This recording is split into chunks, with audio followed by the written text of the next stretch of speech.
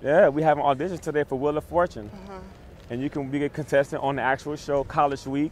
And you can win up to $1,000 if you're picked to be on the show. Everyone in the front row, the front row is packed, second row.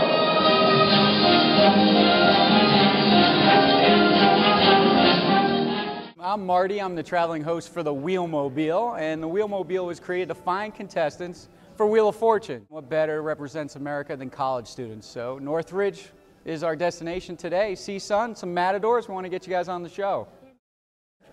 I call out, depending on the amount of the crowd, either 3 names at a time or 5 names at a time. I bring them on stage, I interview them. We want to find out what you're all about, what people are studying here, what they want to do after graduation, what they do for fun, what are their hobbies. People sing here earlier, we had some dancers, we had a cheer. It was very exciting. We're finding out one person had a pet goose. It was very exciting. One person works with a vulture at Universal Studios.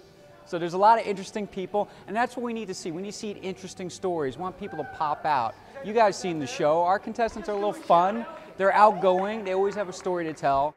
This is your boy Marcus. Hey, what's up, CSUN? Tell me all about yourself. Well, I am here by destiny, actually. Destiny? Yes, I made this life to-do list back when I graduated college, and one of my things was to be on a game show, and I would not be here right now if it wasn't for that list. Julia makes a fighter, footsteps even lighter, doesn't mean I'm lonely, 'cause you're gone.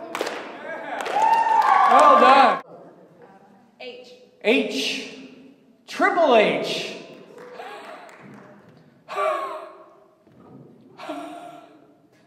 It's a Wheel of Fortune mini pack. Yeah. Have you ever auditioned for anything like this before? Oh, about 20 years ago I auditioned for Wheel.